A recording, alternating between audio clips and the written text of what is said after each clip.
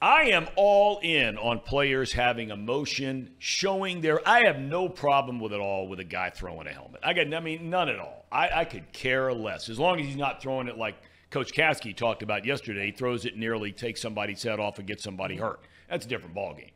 But if a guy comes over, I got no problem with a quarterback screaming at an offensive lineman. I got no problem at all.